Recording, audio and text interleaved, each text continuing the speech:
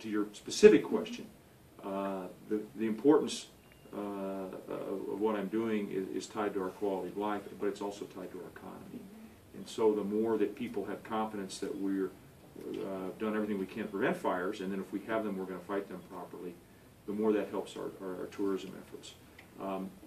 Another area in which I'm focused on our recreation economy, because that's tied to tourism, is the effort to see that Browns Canyon is designated as a national monument. There's broad support for it. I just drove down from Salida.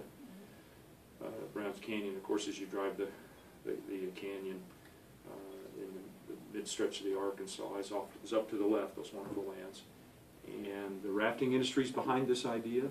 The local businesses in Chaffee County are. I know as you come down the river corridor into Fremont County, the businesses here would support it because a rising river's going to lift all rafts. I'm trying to find the right metaphor, but that's another way